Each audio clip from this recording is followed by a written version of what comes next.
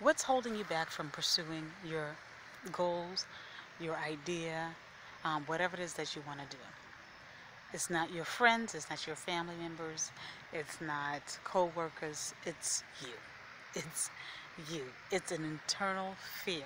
It's something that you feel that you need other people to validate you or to come along with you or to give you that go ahead to move forward.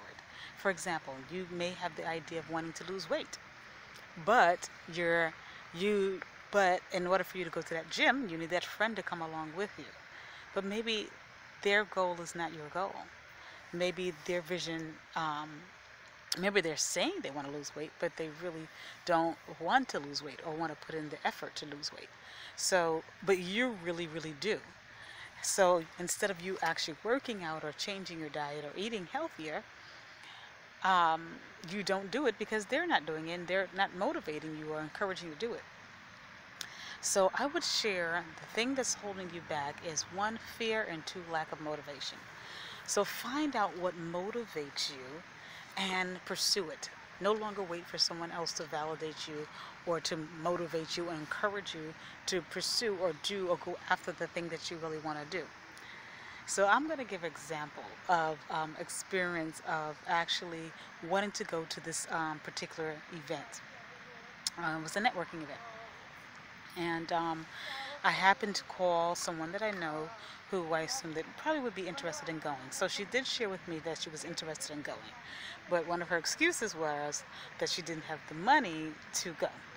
So I told her, you know what, don't worry about it. I got you. I'll handle it. Just come on. So then the next excuse was her car. So I said, listen, I will drive. Just get to me and I'll drive to the location. And after that, the third excuse was after the third excuse was, well, there was another excuse, put it that way, third and fourth excuse.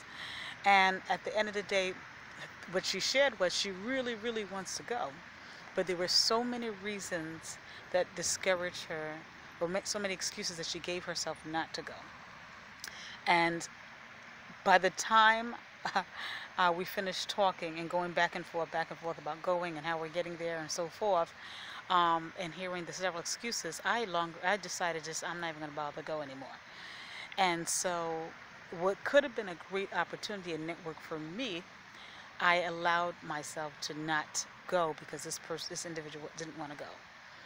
And what I noticed is that when she was talking about a lot of things talking about a lot of things that she was afraid of doing, afraid of going, and she didn't, because the car wasn't fixed, or she didn't have the money, and maybe she was going to be embarrassed if she got there and didn't have the money, even though these things was already going to be provided for her, which was going to be my vehicle, which is going to be the support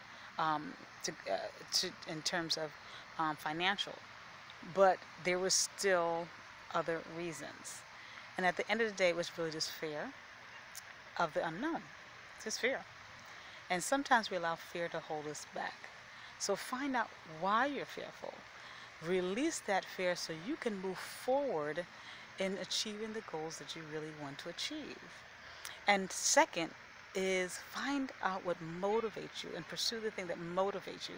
Because if you're really not motivated to go or do something, you're not gonna put in the effort. And you're going to feel like all the time that you need somebody else to accompany you or validate you or encourage you or push you.